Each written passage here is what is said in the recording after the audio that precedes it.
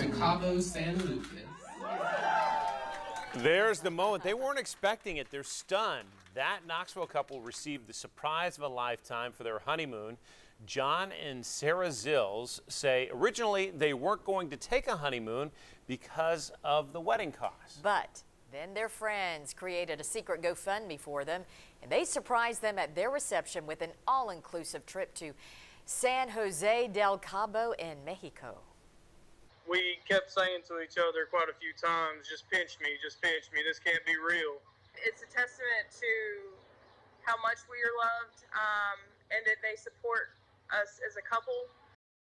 John and Sarah say they are so thankful to their friends for this experience, and wow, how generous. So generous, and congratulations to them.